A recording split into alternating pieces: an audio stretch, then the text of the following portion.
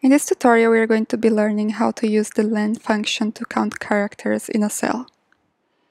So what I have here in column C is the name of my clients, and in column D, I want to know how many characters there are in the name of these clients.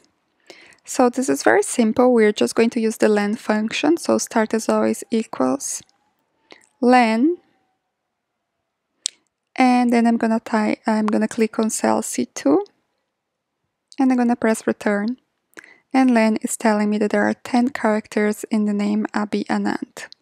So if you see, there are 4 in the name and 5 in the surname, so you know that len is also counting the spaces in between the words.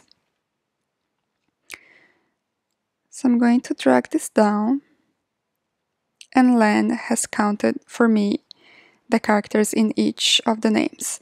Now, say for example, I am working with a very large data set and I need all of my names to have a maximum 12 characters because there is a limitation in the program that I'm using that only accepts 12 characters. So what I could do to spot very easily what characters have more than 12, I know here's a very small list so we can see it very easily, but if it was a very extensive list, what we could do is come to Format, Conditional Formatting, and then in our selection, so here we have the range, we had it already selected, we can say the text is greater than, and we said 12 is the maximum that we can have, done, and then the conditional formatting is letting us know that those two names are longer than what our system can accept,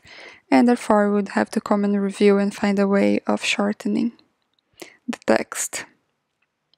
If you want to follow along with the tutorial, the spreadsheet that I'm working on is available and linked below on the comment box.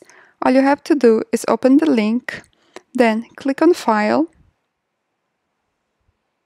make a copy, and save a copy to your drive. Thanks for watching.